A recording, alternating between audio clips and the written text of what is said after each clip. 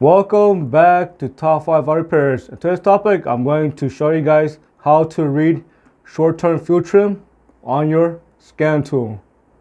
When you go to live data on your scan tool and when you see the short-term field trim, you're going to see a number either in plus or in minus.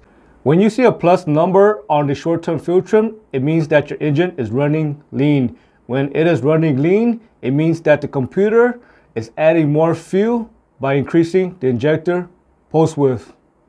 And when you see a negative number on the short-term field trim, it means that your engine is running rich. So the computer is going to subtract fuel by decreasing the injector post width.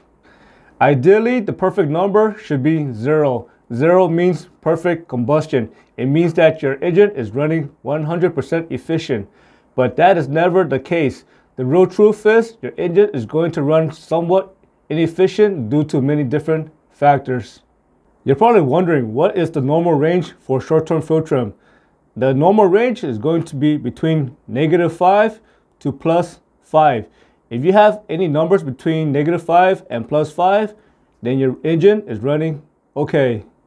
Again, you're probably wondering, what number is considered out of range?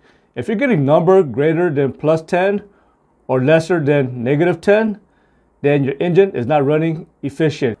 If your field trim number is greater than 10, it means that the engine is running lean and the computer is adding fuel. And if field trim number is lesser than 10, it means that your engine is running too rich and your computer is subtracting fuel. Can you trust short-term field trim number? And the answer is no. In order to trust short-term field trim numbers, number one, there must be no check engine light and the upstream oxygen sensor must be functioning properly. That means you must not have any codes for oxygen sensor. And number two is your vehicle must be in closed loop.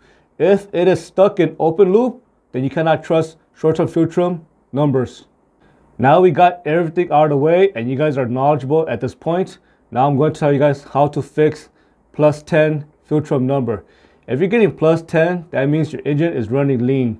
To fix a lean issue, I always check for vacuum leak.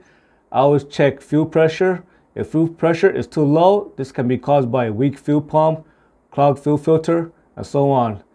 In addition, you want to check for a dirty mass airflow sensor, and so on.